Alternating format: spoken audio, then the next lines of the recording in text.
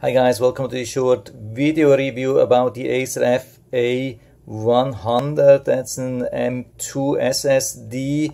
Yeah, just bought it. It came today, 2 terabytes, really nice.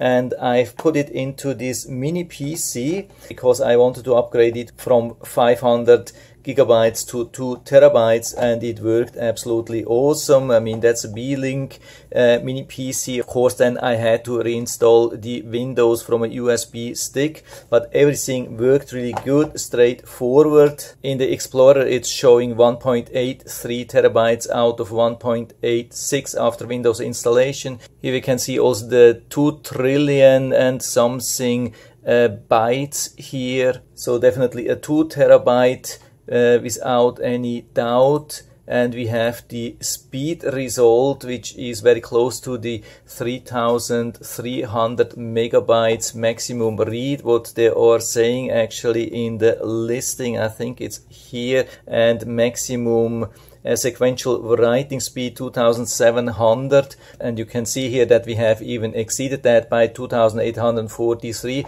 And it's not a really fast PC, it's just this normal small mini PC, and we have been able to achieve these results. I think the positive things are also how it's protected on the top. A lot of these SSDs come without any protection, especially here with this mini PC.